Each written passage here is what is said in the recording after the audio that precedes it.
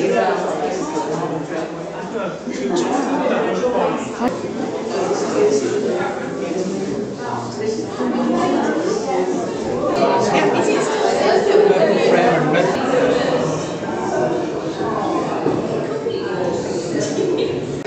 our project partners, Craven District Council.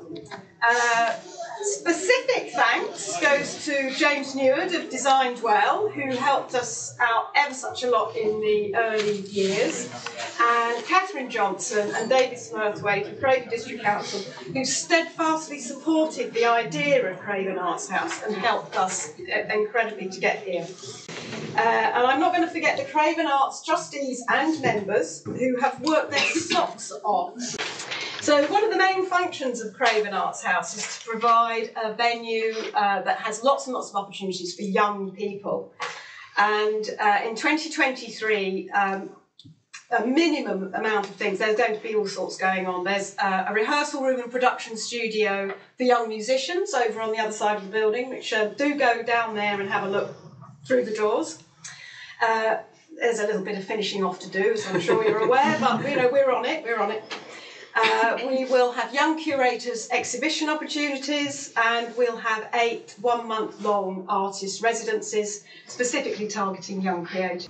I'd also like to thank Historic England, who provided a huge amount of funding and really understood what we're trying to achieve in Skipton in terms of using heritage as the bedrock for what we're trying to do.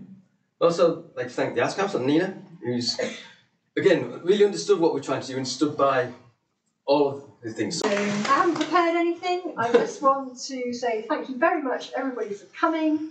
Thank you for everyone's hard work involved in this. It has been a long period of time, but we've never lost the vision. And I'm looking forward to having lots of new, young, start-up businesses in the creative industries in this building. I think it'll be amazing for the town and for us residents as well. Because I'm cutting a ribbon.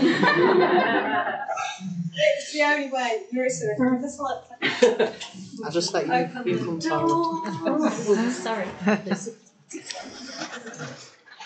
don't want to get in your way. No. okay? Yeah.